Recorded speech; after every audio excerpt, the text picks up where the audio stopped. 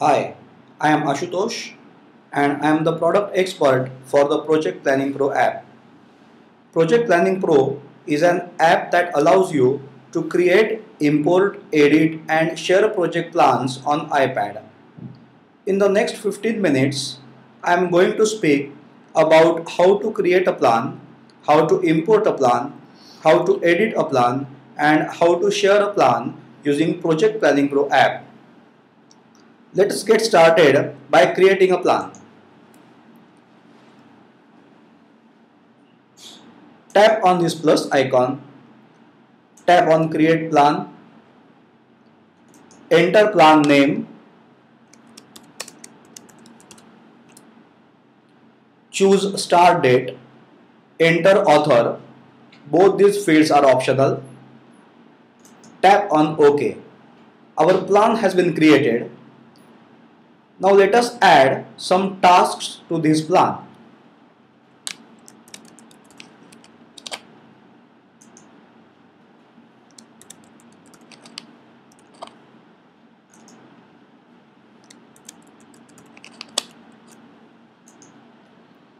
I have added 3 tasks in this plan, task 1, task 2 and task 3. Now I want task 1 to be the summary task or the parent task of the task 2 and task 3. So I will require to indent task 2 and task 3. I will tap on this gear icon and tap on the button indent. Same I will do with task 3. Now my task 1 has become the summary task of task 2 and task 3. All these 3 tasks I can see in the Gantt view. Each task is denoted by a Gantt bar. I will move the Gantt right or left to change the start date or end date of the task. More task level options are given in the edit feature. I can edit the task in 3 ways. Tap on this Gantt bar and it gives me the option to edit the task. I can also change the percentage completion here. Another way to edit is double tap on the task name and the edit screen appears, or tap on gear icon provided and choose the option edit task. Change the duration. You can change percent completion. Enter notes.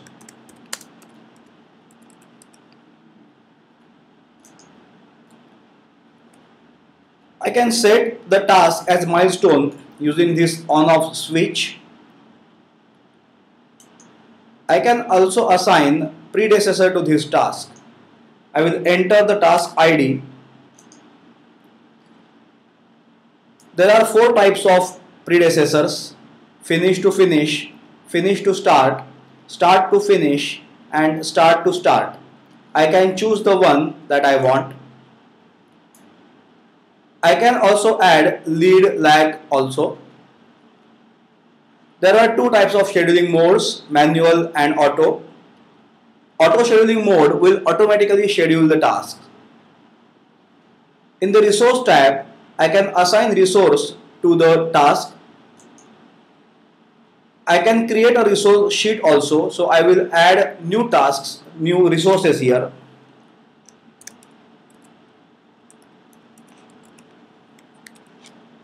There are 3 more fields: email ID, cost per use and cost per hour. I will enter the email ID. The email ID allows me to intimate the user or ask the user or the resource about the status of the task that has been assigned to him. Cost per use is the one-time cost of the user or the resource, and the cost per hour is the per hour cost of the resource which will be assigned to the resource.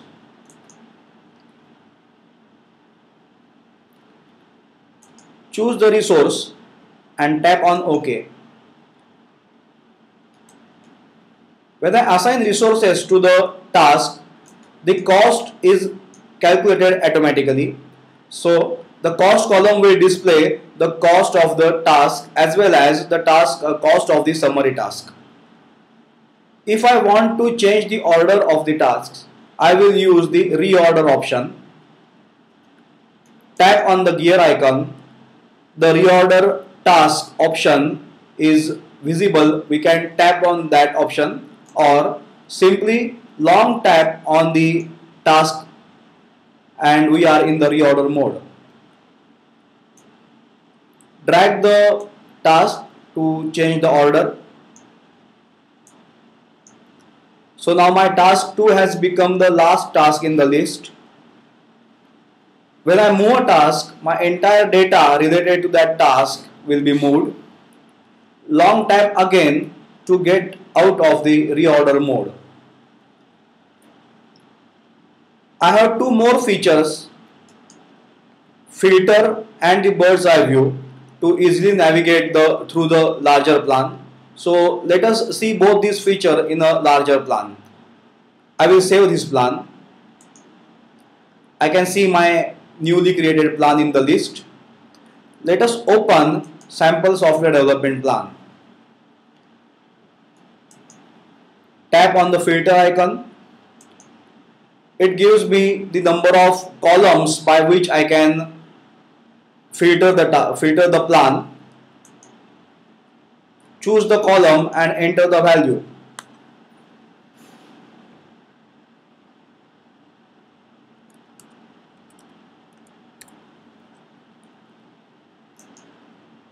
Tap on filter. It has filtered the tasks. This filtered task can be shared as a PDF or as a CSV in export option. Let us clear the filters to see all the tasks. Tap on the bird's eye view icon. I can navigate easily across this large plan in this bird's eye view. Now let us see how to import the plan. There are three ways by which I can import plans: Dropbox, email and iTunes. I can import only .xml files which are created from MS Project or which are created by Project Planning Pro app itself, or .ppp files which have been created in the Project Planning Pro app. To open or import the plans using email, open the email and long tap the attachment and choose the option Open in Planning Pro. The plan will be imported. To import the plan using the Dropbox, tap on Dropbox option and it asks for entering the username and password.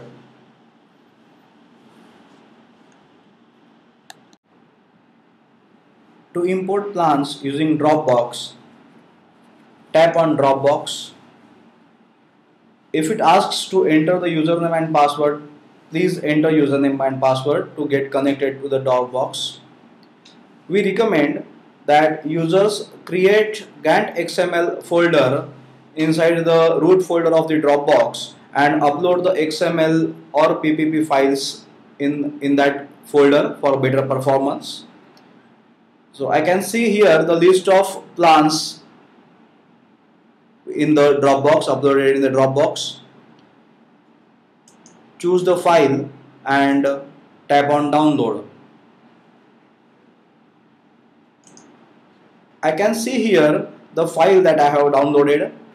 The icon before the plan name denotes whether the plan has been imported or the plan has been created. If plan is imported using Dropbox, I can see this type of icon. Email icon will be for the plans imported using the email.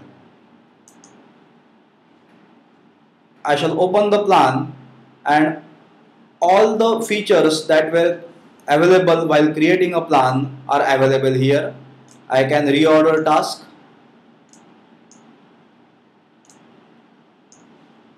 I can edit task, I can filter tasks, and I can navigate through this bigger plan using the bird's eye view. Project Planning Pro allows me to import the data from 20 fields. This is extremely important. This is important from the point of view of the professional project managers. Important to view plans imported from MS Project with correct data in those fields.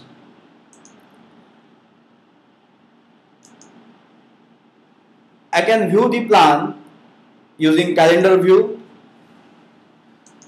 I can view the critical path view. I can see the resource view as well. I can share the plan in 4 ways: XML document, PDF document, CSV document, and PPP file. XML document can be shared using email or can be exported to the Dropbox. This XML file can be opened in MS Project on the PC or can be opened in the Project Planning Pro.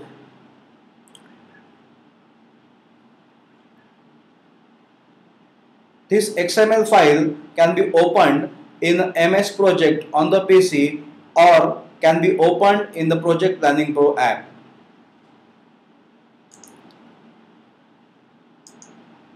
The PDF document allows me to export my plan in the PDF format. There are 2 options: either export as a single page or export as a multiple page. CSV document allows me to export the task view of the plan, and PPP file allows me to export the plans to other iPad devices where Project Planning Pro app has been installed.